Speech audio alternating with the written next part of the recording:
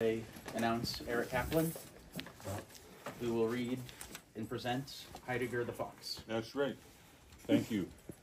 Thanks, Ian. Thanks, Mark, for inviting me to this, and thank you all for listening. So in her 1953 essay, Heidegger the Fox, Hanna Arendt tells a fable about Martin Heidegger that offers a left-handed compliment to his power as a thinker.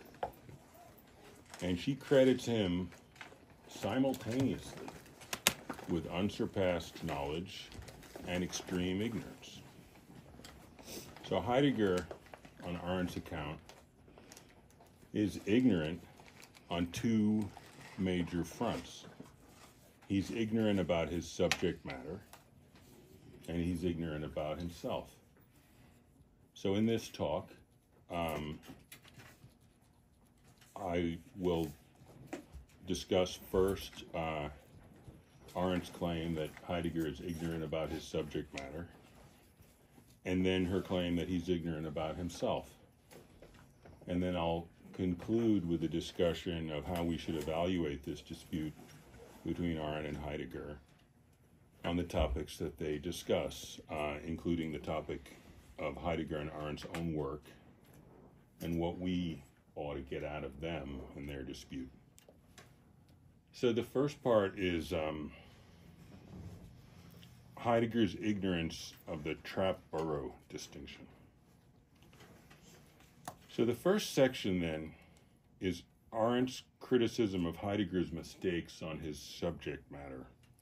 Arendt argues that Heidegger does not understand the difference between a trap and a burrow, that he displays, quote, shocking ignorance of the difference between traps and non-traps, and that his ignorance caused him to mistake his own trap for a burrow. So Heidegger was a thinker. So if Heidegger is trapped or he traps others, he does so by his thinking. So Arendt's claim is twofold. First, that for Heidegger, his thinking is something that can be dwelled in. And this is a plausible claim because in building, dwelling, thinking, Heidegger argues that we need to understand that both building and thinking, quote, belong to dwelling.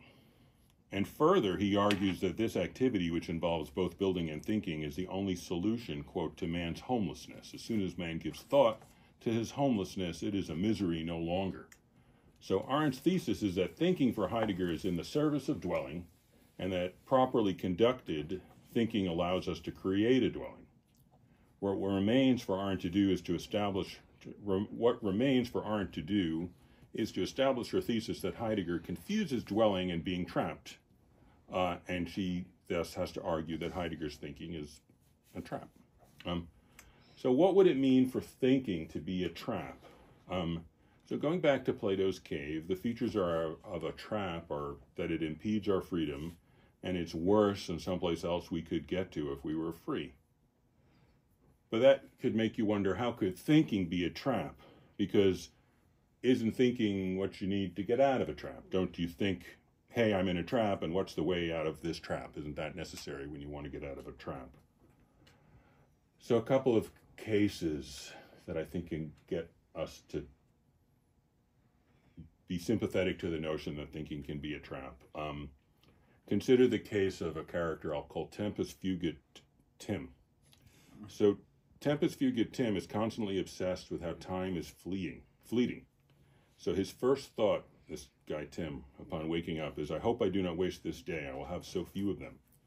And when he sits down to breakfast, he's tormented by the reflection that he could be doing something more worthwhile with the moment than eating his scrambled eggs. And poor Tempus Fugit Tim's last thought upon going to sleep every day is, that might have been my last day. I'm so sorry I did not spend it better. So Tim is trapped by the thought life is fleeting. And a paradoxical thing about the trap that Tim is in is that the way out of Tim's trap is not more thinking. That more thinking could simply constitute another operation of the trap.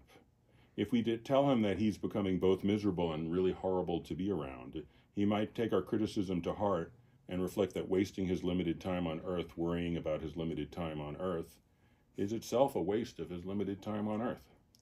For Tim, the way out of that particular prison of thought could be getting in touch with how awful it feels to live that way. It feels constrained, it feels harried. And that getting in touch need not be, and often isn't, a cognitive process. It's a feeling shared by animals, I think, of unwellness. This way of living just doesn't feel good. If Tim is lucky enough to get a break from it, perhaps for a moment at breakfast, he stops worrying and just appreciates a ray of sunlight falling on his face, his hands, and his scrambled eggs. That break is not a form of thinking either. The break is a sudden eruption of feeling well. Now, there could be multi-person thought traps as well. There's a writer who I like, I guess he's a journalist, named Douglas Rushkoff. And he is an example of a man who's trapped by what he calls the billionaire mindset. So I'm going to call him billionaire mindset Melvin. So Melvin, who statistically is unlikely to be a billionaire, although statistically very likely indeed to fantasize about being one, likes to think of how he will make it in an apocalypse. He imagines he will weather climate collapse and the mega death of billions of humans in fine style in an air-conditioned mansion with an infinity pool protected by his security team of former Navy SEALs. And he does not consider the question, why will the Navy SEALs protect him in an apocalypse when he has nothing to pay them with? So why does Mel fail to consider this question?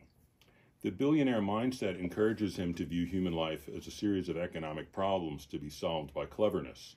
And when confronted with the worry, why will your employees care about you when your money is worthless, his mindset leads him to come up with more savage and ridiculous solutions. Maybe they'll wear shock collars, to which only I have the key code. And he does not consider that his relationship with people and his employee is one of reciprocal care. So Melvin is trapped by his mind, by his way of thinking. And like Tim, when he tries to think his way out of it, his way of thinking may well continue to trap him. So Arendt is arguing that Heidegger's mode of thinking traps him in the sense that my two characters are trapped. We can notice from these examples that being aware of the danger of being trapped by your mode of thinking is no guarantee of escaping the trap.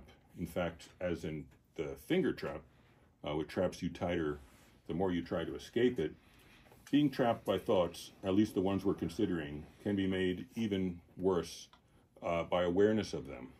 And in this, we can analogize being trapped by thought to being trapped by certain kinds of action.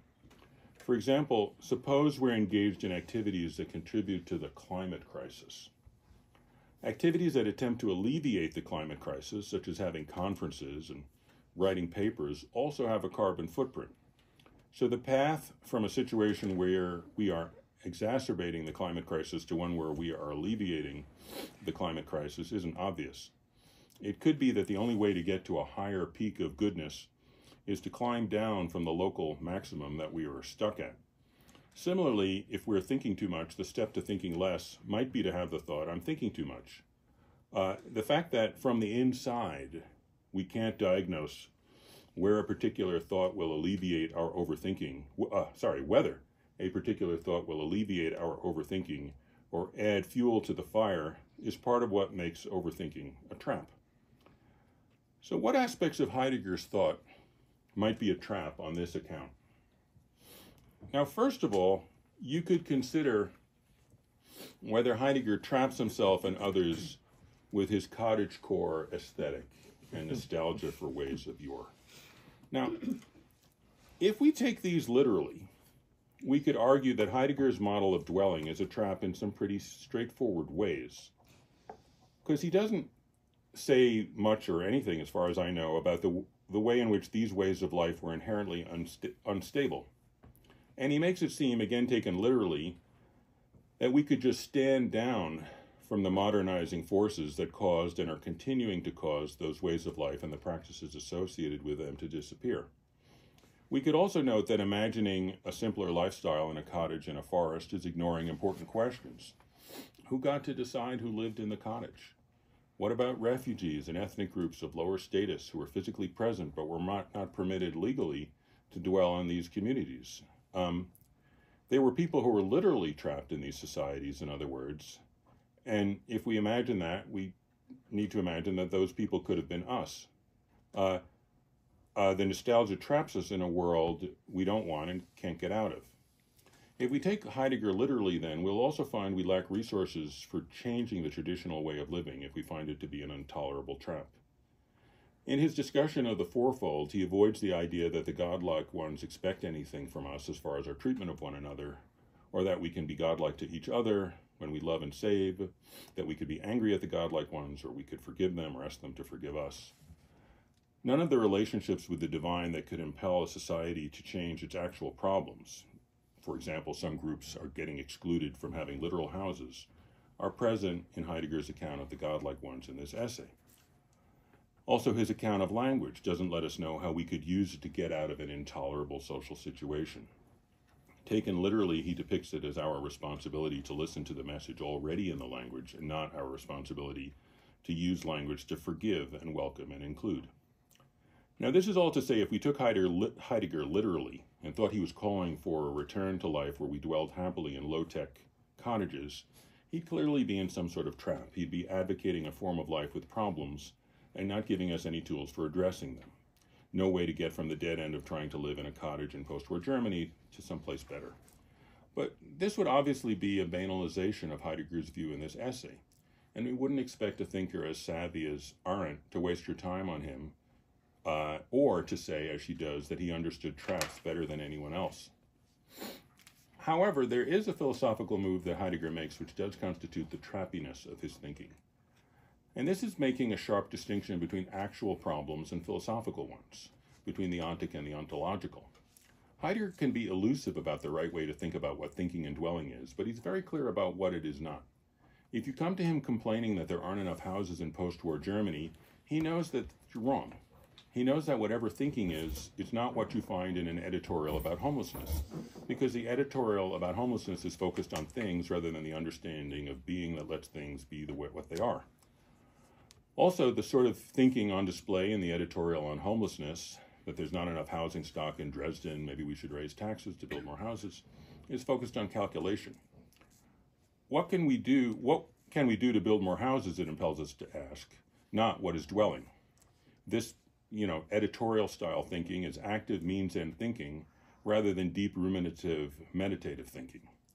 The distinction also shows up in the distinction between thinking using a means-end schema and thinking which allows an essential relationship to hove into view. Thinking that takes its subject matter in the world and thinking that takes itself as a problem. Man's homelessness does not consist of a lack of actual houses, but in a disorder of thinking. So we can imagine the way this trap that Arendt accuses Heidegger of dwelling in as a flowchart. We start with some real-life problem. We're lonely. We're frightened. We worry our children will not have a livable world to grow up in. We're anxious. And this problem drives us to Heidegger. And then Heidegger then makes a sharp distinction. Either the problem is not philosophical, and anything that helps us out of it is not deep, not real meditative thinking.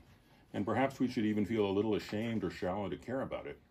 Or it is worthy of philosophical thought, in which case there's nothing we can do about it. And this is, I believe, what Arendt means when she says Heidegger mistakes his trap for a burrow. Because a burrow is a shelter we use to meet our actual needs for safety and a life for those we care about.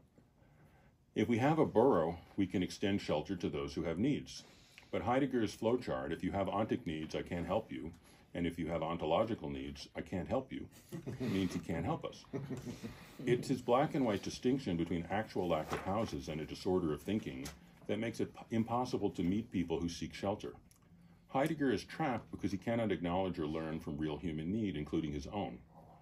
Quoting Robert Frost, there are no two things as important to us in life and art as being threatened and being saved. What are ideals of form for if we aren't going to be made to fear for them? All our ingenuity is lavished on getting into danger legitimately so that we may be genuinely rescued. So, anytime we find ourselves face to face with our genuine need, Heidegger shifts the register from actual problems to ontological dislocation. If we think about the actual uses of language to solve problems, such as, for example, inviting a refugee family to live with us, Heidegger's division of human life into clever talk and deep receptive thinking blocks any possible move. Another way of looking at the issue of the trappiness of Heidegger's thought is that Heidegger associates the clever talk that rages around the world with calculated instrumental thinking, and his meditative thinking with a form of receptivity or passivity. This comes out clearly when he discusses language. Man acts as though he were the shaper and master of language, while in fact language remains the mistress of man. Perhaps it is before all else man's subversion of this relation of dominance that drives his essential being into alienation. Now, there are certainly cases, definitely, where we ought to be more receptive to the wisdom that language has to offer. For example, we never should have changed the name of slacks to pants, a shortening of pantaloons, because the moment we did, we obscured the fact that slacks are the opposite of tights. In that case, language ought to have been the mistress, and we were sassy rebels to think otherwise. But in other cases, for example, if we grow up calling an adult man boy, letting language be our mistress is very bad news. When Heidegger argues that every time we subvert that relation of domination and try to make language do something we want it to do, say, be more respectful to adult men, we drive our essential being into alienation, he closes off a way of making our lives better. Heidegger is worried, of course, that instrumental rationality and glib banal talk are something like the finger trap we discussed earlier, where the harder you struggle, the worse you hurt yourself and the more you're stuck in the trap. Now, supposing that's the case, because we can certainly imagine there are cases like that, like John Elster's example, where you're trying to fall asleep, and the harder you try to fall asleep, the more sleep eludes you. Or you're trying to be more spontaneous, and the harder you try to be spontaneous and come up with lists of ways to be more spontaneous, the less spontaneous you are. Well, if that were the case, then what would be the correct attitude towards getting out of the trap? It wouldn't be, I would argue, ignoring the fact that it is a trap.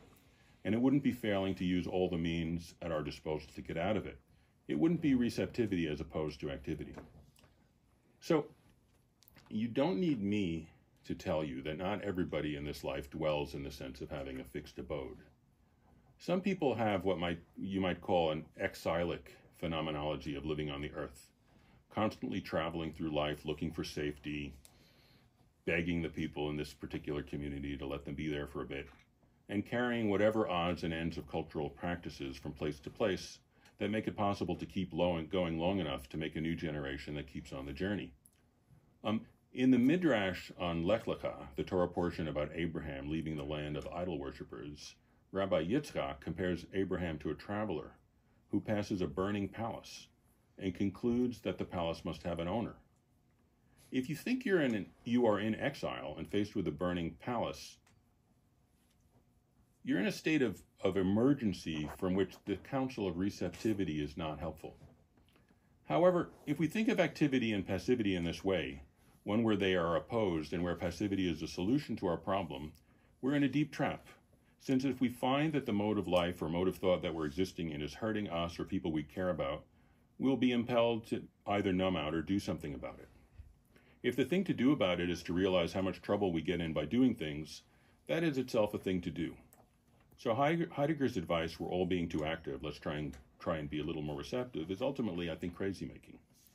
Now, one could argue that there could be a person who struggles too much, and that for such a person, the idea of relaxing is, in fact, the path to freedom. It could be that in any particular instance that human thinking is in that quandary. As soon as man gives thought to his homelessness, it is a misery no longer, Heidegger claims. For this claim, we really need to check in with ourselves and see if it feels true. Is it true that once we realize what Heidegger is telling us, our lives are a misery no longer? To me, that seems very implausible. And furthermore, he doesn't give us a guide for telling we are the sort of person or in the sort of situation where our plight could be resolved by means of his thought or whether we need something else. So we can argue that the nature of the trap of Heideggerian thought is a strict separation between the actual causes of our suffering and philosophical dislocation, and an unhelpful split between means-end thinking and meditative thinking. None of this is to say that there could not be real costs to our over-reliance on means-end thinking and our preference for domination rather than attunement, or our love of glib facile communication over a more meditative sitting with our situation. Of course there could be, just as there could be a person who suffers from checking his phone too much. However, Heidegger's thought would be a trap if it were equivalent to an unhelpful app for checking to see if we check our phone too much. That, in my view, is Arendt's contention. Okay, part 2, Heidegger's ignorance about himself. Let's consider the second claim that I believe Arendt makes, namely that Heidegger doesn't understand himself, which is a serious criticism of a philosopher, since the whole point of philosophy is to know ourselves. But let's continue the story. Despite his incredibly extensive experience with traps, he, this is Heidegger, hit on an idea completely new and unheard of among foxes. He built a trap as his burrow. He set himself inside it, passed it off as a normal burrow, not out of cunning, but because he had always thought others' traps were their burrows, and then decided to become sly in his own way and outfit for others the trap he had built himself and that suited only him. After all, everyone knows that despite their slyness, all foxes occasionally get caught in traps. Why should a fox trap, especially one built by a fox with more experience of traps than any other, not be a match for the traps of human beings and hunters? Obviously, because this trap did not reveal itself clearly enough as the trap it was. And so it occurred to our fox to decorate his trap beautifully and to hang up unequivocal signs everywhere on it that quite clearly said, "Come here, everyone. This is a trap, the most beautiful trap in the world." From this point on, it was clear that no fox could stray into this trap by mistake. Nevertheless, many came. For this trap was our fox's burrow, and if you wanted to visit him where he was at home, you had to step into his trap. Everyone except our fox could, of course, step out of it again. It was cut literally to his own measurement. But the fox who lived in the trap said proudly, "So many are visiting me in my trap that I have become the best of all foxes." And there's some truth in that, too. Nobody knows the nature of traps better than one who sits in a trap his whole life long. Because Heidegger is ignorant of the difference between traps and non-traps, and this has been what we've been outlining in the first part of this talk, Heidegger's distinctions don't help us get out of our problems. If we apply this to our discussion of building, dwelling, thinking, Heidegger has come up with a concept of dwelling that has made him stuck and claims it's a place to live. What makes him stuck is that it's difficult to invite others in. Heidegger doesn't realize that burrows, unlike traps, you can go in and out of, you can invite people in, you can raise a family in them. There's an element of fecundity to dwelling. In Arendt's story, Heidegger doesn't understand one of the things that makes a burrow is that you can invite people into it. He thinks that it's just a good trap. Come here, everyone, this is a trap, the most beautiful trap in the world. Now, why would people come to a trap? Arendt says, our trap was our fox's burrow. If you want to visit Heidegger, you have to go there. Heidegger doesn't understand, according to Arendt, that when he expresses his thoughts about attunement to being and the forgetting of being, this is not just a relationship between him and being and the forgetting of being. It's an expression, it's a cry for human connection. You could even say a cry for help. How do we know that? Despite whether one poses as an oracle or a priest, nobody expresses themselves for no reason. People express themselves out of a need to be acknowledged or cared for or understood. Arendt writes that Heidegger's wish to be acknowledged. Heidegger writes that what's impelling Heidegger in his mind is a wish to be acknowledged as the best of all foxes. But as Emmanuel Levinas writes, whenever we say anything to anyone, we're laying our neediness bare and opening ourselves to a response to that neediness that we cannot understand ahead of time.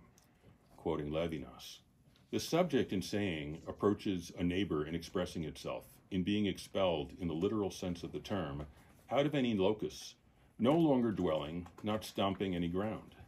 Saying uncovers beyond nudity what dissimulation there may be under the exposedness of a skin laid bare. It's the very respiration of this skin prior to any intention. The subject is not in itself, at home with itself, such that it would dissimulate itself or dissimulate itself in its wounds, and its exile, understood as acts of undoing or exiling itself. It's bending back upon itself as a turning inside out. It's being turned to another, is this being turned inside out. A concave without a convex. The subject of saying does not give signs, it becomes a sign, turns into an allegiance. Heidegger, I think, for Arendt, doesn't understand that by expressing his philosophy, he's becoming a sign looking for a decoder. He doesn't see that when he writes about the fourfold, he is hoping for a reader who will see the world as he sees it and make him less alone. He's blind to his need for human companionship or other people's wish to connect with him. That's why he ends with a brag. So many are visiting me in my trap that I have become the best of all foxes. On the surface, this is an extremely foolish brag. He's not the best of all foxes. He's dug a hole he's unable to get out of. People don't visit him because he's the best of all foxes. As Arendt says, nobody knows the nature of traps better than one who sits in a trap his whole life long. In this respect, Heidegger the fox resembles Aesop's fox who's lost his tail and expects others to share his misfortune. But in another sense, he is the best of all foxes because he understands something supremely worth sharing. He just doesn't understand what it is or who he is. Conclusion. So it's fair to say that Arendt is ambivalent about Heidegger. Is he the best of foxes or not? And what is it to be stuck in the trap of thinking you are in a trap? And what can we do about it? What is the difference between a trap and a burrow anyway? And while we're at it, what is dwelling and what is thinking? Thinking can be letting us be aware of a deep resonance to things in our life, a resonance that is only evaded by problem solving or chatting. But looking at life in this way can also be a trap. Thinking can also be a cry for help, an effort to come out of ourselves and enter into dialogue with other human beings or other parts of ourselves. And one of the things this dialogic mode of thinking can do is help us and other people out of traps, ways of living that seem like dwelling but aren't, because they don't allow fecundity or hospitality. And people can help each other out of traps. Heidegger thought he was dwelling and thinking. Arendt thought Heidegger was in a trap, and although he thought he was thinking, he was actually crying for help and didn't know it. So we might be perplexed then, or I might be perplexed then, about how to answer this question. Is Arendt right about thinking, that thinking invites others to dialogue, and thus about language, and thus about dwelling, that what makes dwelling dwelling is not the fourfold, but my willingness to welcome others? Or is Heidegger right, that this is all evading deeper issues in the names of some sort of misguided compassion? So, are we picking now? Are we saying Heidegger was wrong and Arendt was right? That's not what Arendt says. She says, in a sense, he is the best of foxes, and she engages with his thought. She finds it worth thinking about. But that puts the question back a step. If Heidegger is pro-meditation and Arendt pro-dialogue, and we accept that Arendt is thinking about Heidegger in her sense, and we heed her call to think that way, aren't we picking her? And if Heidegger doesn't want to talk and Arendt does, and Arendt gets us talking, hasn't Arendt won? And isn't winning kind of anti-dialogical? I'd have to say that we are going to have to be the answer we're seeking. Because one thing dwelling does is place images of the ancestors up. What I would think of sort of literally as photos of grandma and grandpa. And that's what I'm trying to do now. I'm trying to allow a dialogue, or we're trying to allow a dialogue, if you're coming with me, between Heidegger's meditative thinking and meditating on Arendt's dialogic thinking. We can help them both by bringing them together, as children bring their parents together by forming a family. Heidegger leaves out of his story of dwelling the future children welcoming and hospitality. But our response need not be to exile Heidegger or Arendt. We can welcome them into an imagined life together as their heirs. And I do think whenever we make peace amongst ourselves, we make peace amongst the ancestors, even if it's only in a structure we ourselves built out of thought. Thanks.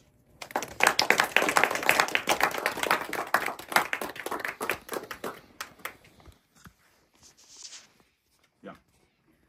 Are you calling on people? I don't know. Who's calling on people? B, you You want me to do it? Yes, please. So, do you think to be human is to be uncanny? Yeah. Then a burrow would be a trap, right? Because a burrow would make you think that you don't have to be uncanny. And a trap Even if would it's be a burrow. temporary, even if it's a temporary burrow that you're in for a little bit to welcome people in and then you move on.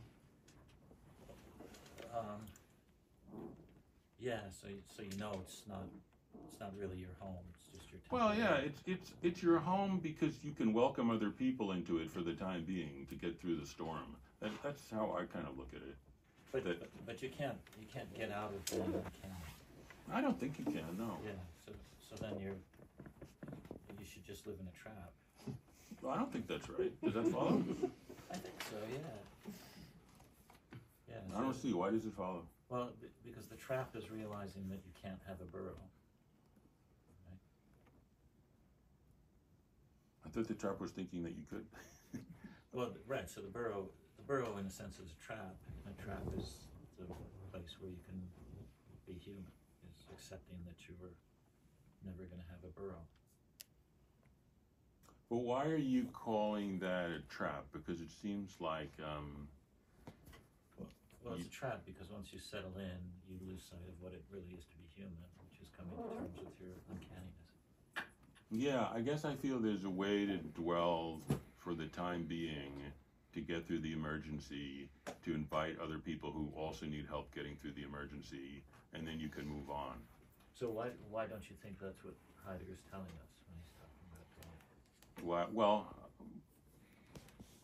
part of it is because I'm trying to explain what Arendt's beef is with him, but I guess I'm troubled by how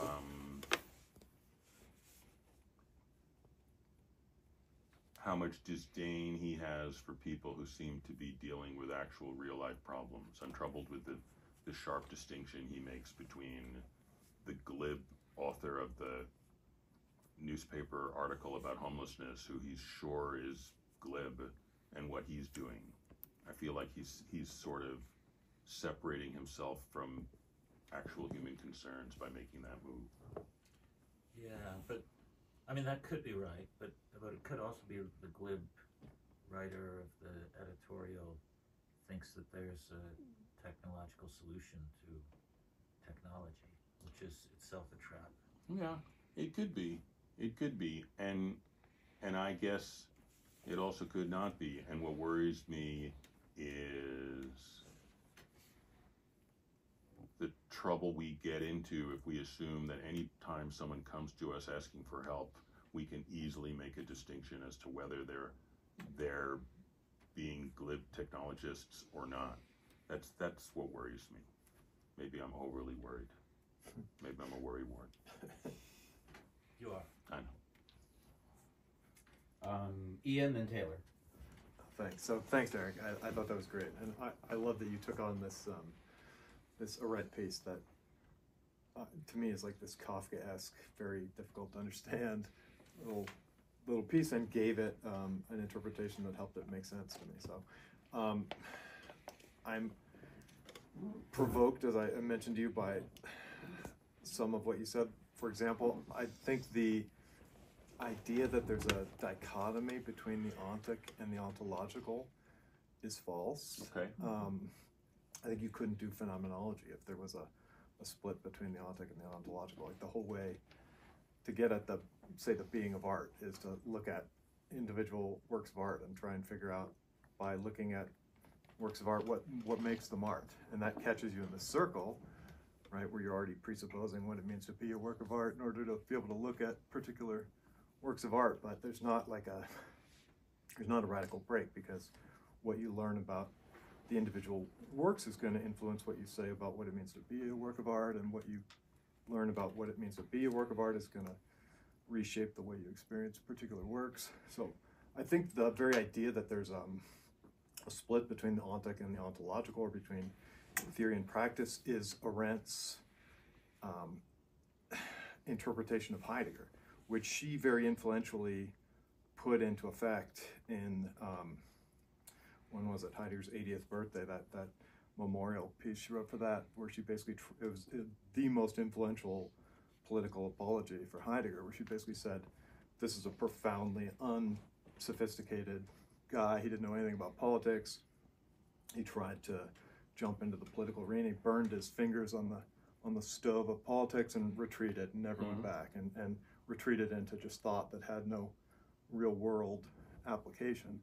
And that would be a kind of a trap, because then if the foxes are philosophers who are just doing this theory that's completely disconnected from practice, and Arendt is the person who knows the foxes well enough but refuses to call herself a fox, refuses to call herself a philosopher, even though she's, I think by most considerations, a great philosopher, So but refuses it because she has this idea that philosophy isn't political, that it doesn't address the way the ideas have real world implications. That would be a trap. But although I think Heidegger's cagey about all of that in ways that you nicely highlight, I do think he thinks that thinking has real world implications.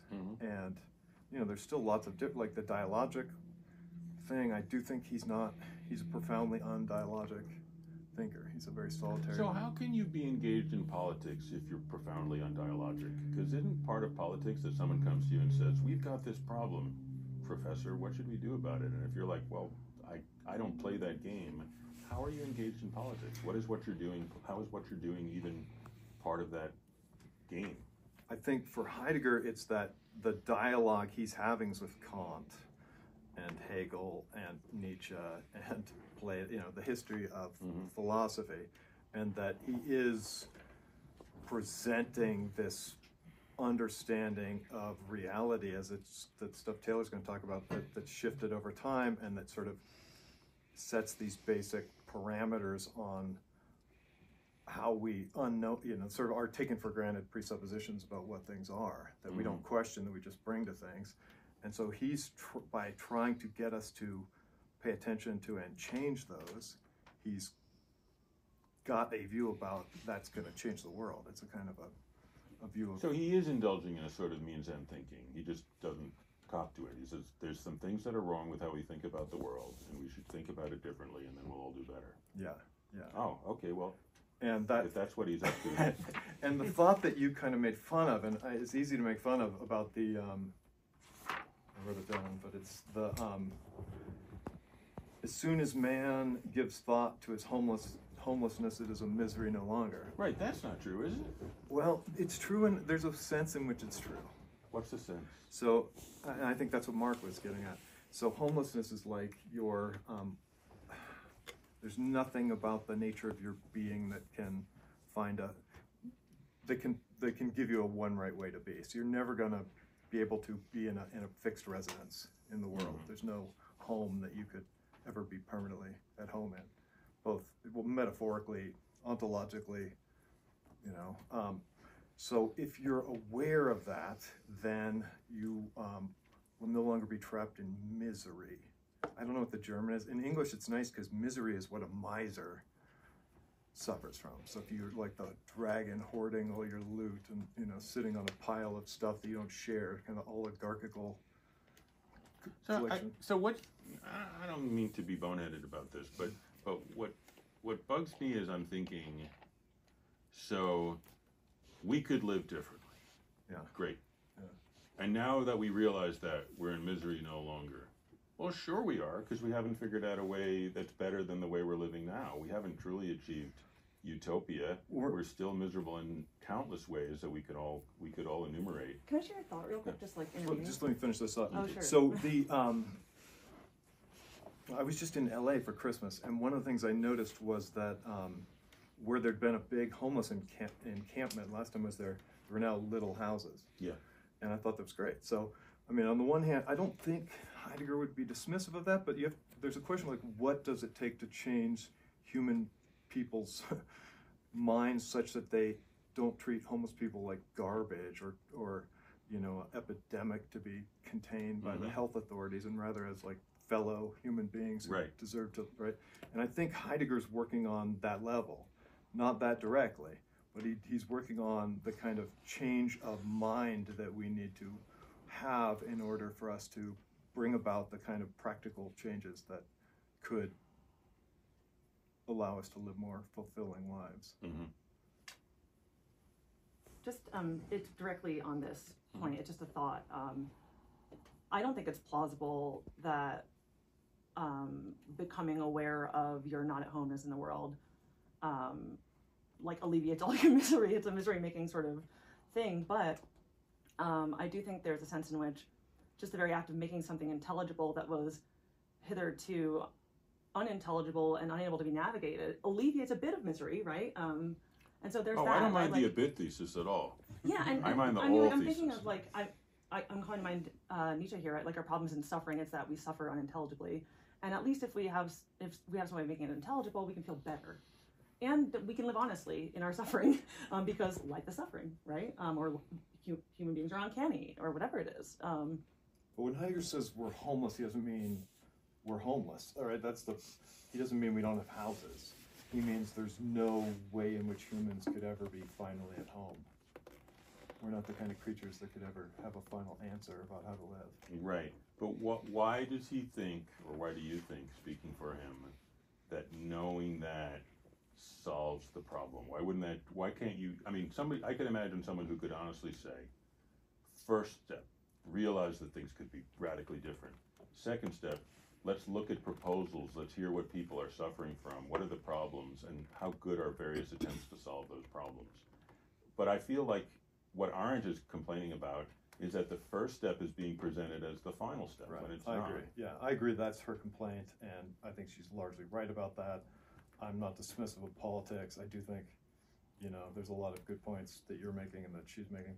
I think his idea is what's motivating a lot of the deepest misery and problems of humanity is this idea that there could be some one right way about how to live, and we just have to figure that out and impose it on everybody else. And the way to deal with our own insecurity about knowing deep down that our vision of the right way to live isn't the definitive answer is to just get everyone else to do it, get them to obey that. It's okay, yeah. Well, I agree that that's no way to run a railroad. By the way, the German word for misery is Elend, which is etymologically derived from exile, having been sent away from land. So he thinks that exile ends once we realize this ontological, the truth of this ontological thesis that he's advocating. In his thought, so the genealogy, as you know, is probably Being in Time says we're all homeless. We're all in an uncanniness is an ontological condition. 42, 41, he says the best we can do is become at home in our not being at home. And then in the 50s, he says there's a kind of ontological indigeny we can achieve. We'll never have a kind of physical, geographical indigeny. That's been ruled obsolete by the development of the earth. Right. But we can have we can learn to become a human being. Yeah. Well, look, I don't mean to be defensive. I think that's a good point. I've got Taylor on deck, but I have a feeling you have a point on this issue. Yeah, well, just a small point. So when he says knowing this, he doesn't mean you read it in Heidegger and suddenly you're like, oh, it's not miserable anymore. He means you come to terms with being uncanny, and there's a kind of exhilaration, I think, in that. Right. No, I didn't take him to mean just cognitively, but even so, it does seem like a really strong thesis that that's sufficient to end our exile or our misery. I think it's a hyperbolic statement that has to be understood. It's very like where danger is, there's the saving power. Just paradoxical sort of thing, just where you think the problem is by seeing it, you've released yourself from it a bit. It has a parallel in Freud with the undoing of neurosis, when a sort of unconscious desire or feeling sort of becomes conscious. You are already sort of engaged in a kind of cure, or hopefully sort of, at least in process of transforming. As he said, I think somewhere, the ambition of psychoanalysis is to transform neurotic misery into ordinary unhappiness. It's a little bit, there's a similar structure there, but just the explicit making of the problem. And when Heidegger talks about technology, what's problematic about it foremost for him is that we're in its grip and we don't even know it, right? And what he's trying to encourage is the sort of coming to see it. Point well taken, that if your take on everything in your life is I just need to come up with a more clever fix, then that in itself, you're stuck in that, trap. And that's not cool. Yeah, absolutely. So I was going to say something slightly different, though, which is that, so Ian said this Fox sort of parable is kind of Kafkaesque, and I think actually it's more like a parable or an allegory, which are supposed to lend themselves to paraphrase, as I recall, right? So in a way, it's unlike a Kafka story, which is typical enigmatic and really hard to interpret. And here, I think, as I understand it, Arendt is trying to make a point that you ought to be able to sort of translate, and you were even doing it, which is to say, there is this thing Heidegger kept doing, which is to, just as you describe it, divert attention from the apparent problem to something philosophical, ontological, at a different register, which really requires totally reorienting the discussion. And the problem is now we're in Heidegger land, and it's his idiom, it's his style of thinking. This is the trap he's made for himself. I think what she's commenting on, and you put it quite well, I think, Eric, in your talk, is this sort of, something, I think, deeply apolitical about Heidegger's thinking. It's not political in the ordinary sense of being engaged, dialogical, actually thinking about plans and proposals and solutions and so on. There's something very meditative, even, I think, you could say sort of pejoratively solipsistic. It's like Karl Jaspers. I didn't look up that thing I told you I was going to look up. I think in the letter that Jaspers wrote to the Denazification Commission or whatever about Heidegger, it's quite damning. And one of the things he says is there's something fundamentally, as I remember it, fundamentally uncommunicative about Heidegger's thinking. I think Hanna Arendt is echoing that comment of Jaspers, and I think she's right. I mean, I think the fact that there's something fake political about Nazi ideology. It's pretending to be kind of practical plan, proposal, solutions, and what it is a lot of propaganda and a lot of just brute violence and force. There's been this critique been made of National Socialism itself, which is there's a fakeness about the politics of it. That's typical of fascism. So in a way, but here's what I want to propose. There's a way in which I don't think Hannah Arendt wrote this as a blanket condemnation of Heidegger. I think in a way she's agreeing with something that she ascribes to Heidegger, which is that there is this difference between philosophical thinking and the politics of the actual public square. And she's sort of, in a way, acknowledging that and saying the sort of tragedy or comedy of Heidegger is that he was not himself at peace with that because he was confusing traps and dens. He thought he was being really political. He was proud of himself because he thought by making these oracular, deep, transcendental or ontological claims, he could actually be a player in real politics. And in actual real politics, during his involvement with Nazism, he was a buffoon. I mean, the Nazis didn't take him seriously precisely for this reason. And it's true that he got burned and then retreated.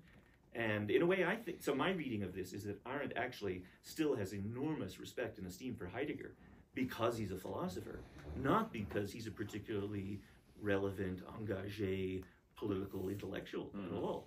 And she embraces that part of philosophy, which is why she might be saying, look, what I'm doing is not that, because I actually have this other, and she had her own original ideas about thinking as involving this dialogical component. So in a way, it's a seemingly damning parable about Heidegger, but I think he ought to have embraced it. And the kind of tragedy is that he took himself way too seriously as a possible, man of action and player, and he never was. I mean, that's one way I see of reconciling these two points of view, which is to say, and I think Ian's right and Mark is right, that there's a lot of subtlety in the way he thought of the relationship between meditative thinking and politics, or real life problems, as you say. And I think he's got a fair point, which is the engagé political, practical, realistic kind of attitude is not the only game in town. There is something like reorienting our whole attunement to the world and ourselves as a way of making room for a different way of thinking about the political. But I think in his best moments, he's disavowing any authority to make, as it were, first-order normative political claims and propose policies or advocate anything. And especially, I was just rereading the Spiegel interview where he's just absolutely saying that the interviewer's trying to get him to say, so what should we do? And he says, I don't know. And that's not what I'm talking about. But what he's talking about is not just something totally head in the clouds abstract.